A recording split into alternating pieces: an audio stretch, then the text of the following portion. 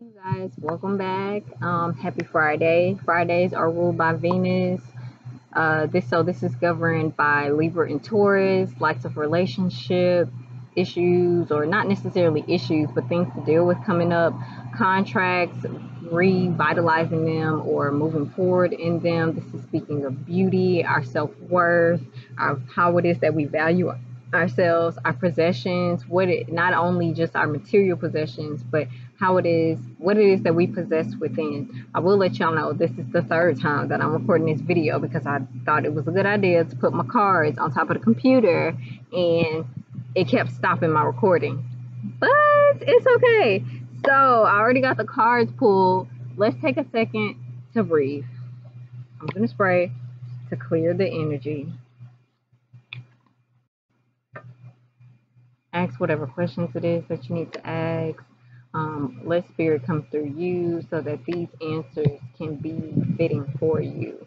I've pulled 4 cards. I'm going to talk about the astrology really quickly. We're still under the last quarter moon, so it's still a good time to release. Anything that's coming up that's not serving you, release that. Anything that's not real, release that. We're in Taurus. The moon is in Taurus. It's at a sextile to Pluto and Saturn. So we are reworking, rebirthing everything it is that has no longer brought any value to our lives, on an emotional level, our wants and our needs, how it is that we've been thinking about ourselves, how it is that we've been thinking about others, how it is that we've been thinking about our relationship with others. This is all over for review, and the old, it's time to let the old go so that we can fully invest ourselves into the life it is that we're destined to, with the moon being sextile to the north node, to Mercury retrograde, to Venus, really coming into our desires, really coming into a pleasant way of thinking about ourselves, really changing up what it is that we have been given on a foundational basis that we've grown up with in our childhood that is no longer serving us, coming into what is destined for us, so that we can carry this into fruition, into our future selves, into our future lives, and we also have a sextile of the moon to Neptune, right? So this is getting rid of all of those illusions, being aware. This is bringing to light the illusion so that we can do the work,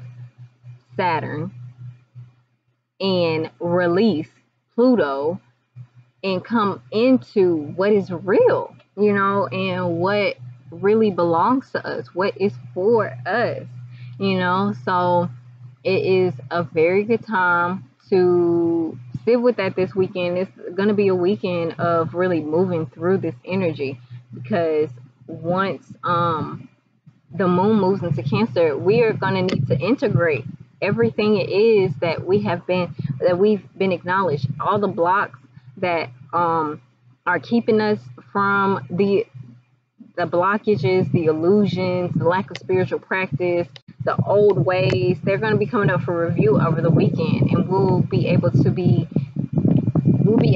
see this so that we can fully move out of this energy, come the next week, when we are being supported by the moon in Leo, and expressing ourselves and showing up in our healed self that we've been identifying with all these years that do not serve us, right? So I've already pulled the cards for the day, and for right now what we have is the awakening. So we're being woken up into all of these things, even if we're unsure of what it is that we need to let go of.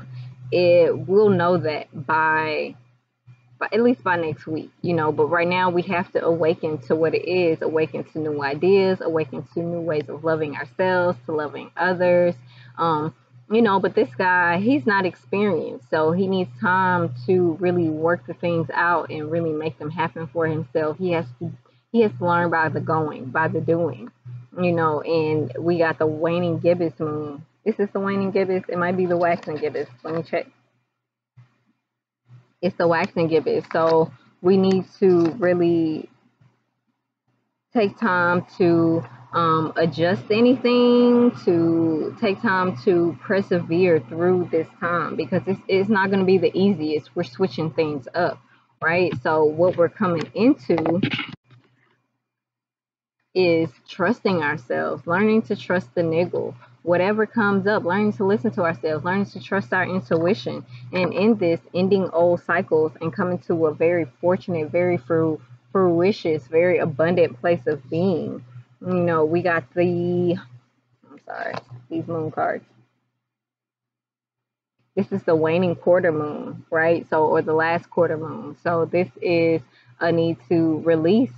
You know, we're coming into letting go of old cycles, listening to ourselves, trusting ourselves, and really taking the time to adjust anything that is just no longer serving us. Like what I talked about with the astrology, these cards are really on point to the astrological energy that we're dealing with right now. So the advice that we're getting from spirit is to answer the call, answer whatever is coming up for us, allow things to show up so that we can move into them. Do not allow the mental clutter, Five of Swords, the mental confusion. It's probably going to be confusing because like I said, we're changing. We're ending an old cycle. We're graduating and coming into something very new, something very benevolent. And if we haven't been there before, it might seem odd, but it's not. It's right. And don't let the confusion get the best of you.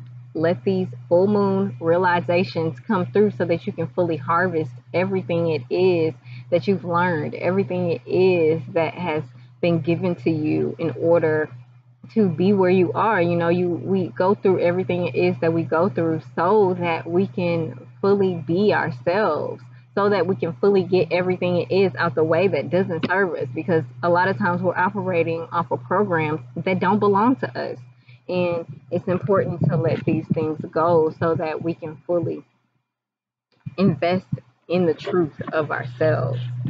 So the last card, that the advice that we got for the weekend, is to focus on the things that light you up. What makes you feel good in life? What is it that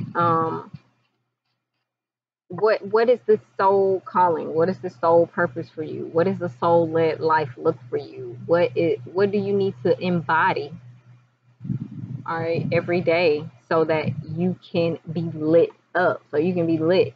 We got the temptation. Well, we got the temptation card. So this is a need to overcome any material obsessions. Focus on within, you know, and also even to materialize these things, you know, so that we can live the life. We got the earth card. The earth, also, this symbol here also represents the port of fortune, but the earth in esoteric astrology also speaks of what we came here to do. So that is most likely what it is that lights you up. You need to focus on bringing these things to fruition, because the temptation card is the devil card, and the devil card is not always speaking of something bad. Sometimes it is just manifesting. It is just bringing to life what it is that we desire in this life. What is it that is going to make us happy? What is it that is going to make us go? You know, so take some time to sit with this.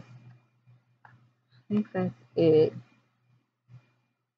With the devil card, I also want to say, don't allow the temptations of going backwards to stop you from doing things that really make you feel good, even if it's not agreed upon. You need to do what it is that you need to do for yourself. Be teachable, learn whatever it is that you need to learn, but take that and do you know, so that you can live this life. So I hope that this was helpful. Let me know if you need anything, and I will see you guys on Monday. Bye.